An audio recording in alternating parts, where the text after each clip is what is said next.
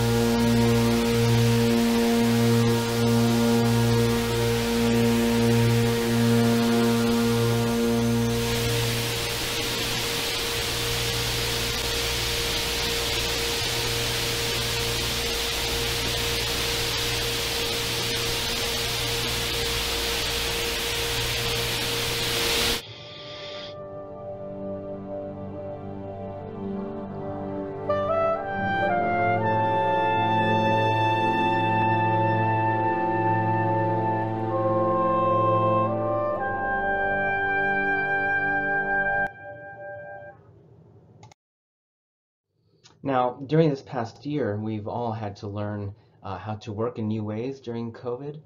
This was important, especially as a community, we learned how to mentor and support our students, including our neurodiverse students. And so I want to share with you some of the lessons that we've learned this past year that we will continue to apply going forward. During normal times, we run a research internship program in person with on-site coaches for social skills. We've also launched an interdisciplinary PhD program that we call Neurodiversity Inspired Science and Engineering, through which graduate students, both neurodiverse and neurotypical, pursue research projects that lead to innovations to support or are inspired by neurodiversity and neurodiverse people and ways of thinking. In addition, we've partnered with major international companies such as Ernst & Young to place our interns into great jobs after graduation, for those who wish to take their astronomy research training into the private or corporate sector. During COVID, we had to implement some new types of supports as everyone worked in remote or hybrid environments. These included regular check-ins on Zoom with a coach to discuss progress, to get advice on managing time and workloads, and mental health. A social worker has been available as needed for emotional and psychological support. And we've also used the challenges of the COVID experience to elevate autistic voices and to develop new tools. For example, we started a monthly webinar series featuring our autistic staff and interns, discussing, for example, the challenges of COVID, or discussing neurodiversity from a global perspective, including autistic researchers from around the world. Here's a short sampling of these webinar discussions. I'd like to thank the Frist Center for Autism and Innovation for inviting me to present today. We've all been hearing the headlines, that COVID increases social isolation. It affects our minds and our bodies. It increases loneliness. What I'm going to talk about is right now, many people who are not on the autism spectrum are being impacted by social isolation, but in ways that are facing individuals who are on the spectrum every day of their adult lives. How can we gain empathy here to promote understanding and acceptance of autistic people? I prefer to stay home. I prefer to stay on my computer. I do socialize, particularly I love to play games with a very small select group of very close friends, and that's quality time for me. For the rest of that time, I'm alone.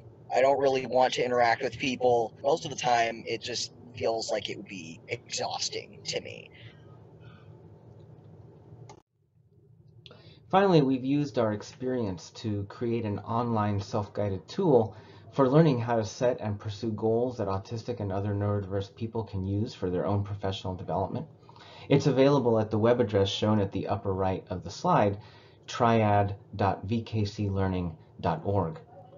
With these tools, as well as the webinar series that I showed on the previous slide as an example, as the world moves on from COVID, hopefully soon, we're finding that the quality of the community building, the global community building that's happening as a result, it has encouraged us to continue to develop these tools, to make them available, and to continue to bring the community together for discussion, for mutual support and learning.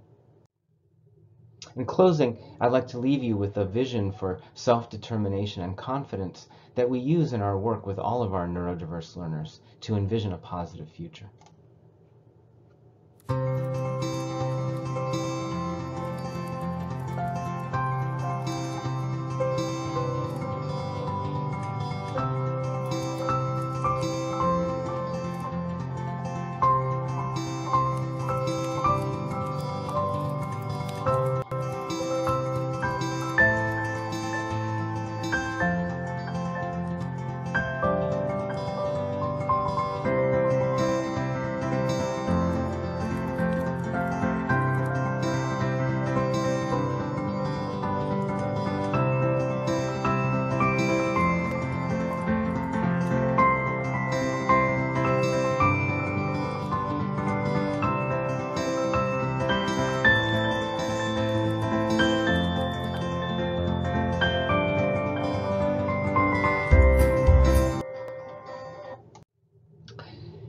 Thank you so much for your attention. You can learn more at this web address from the Frist Center for Autism and Innovation, access our tools, and access additional information that can allow you to support your autistic and other neurodiverse students, and happy to be in contact with anyone who's interested. Thank you again.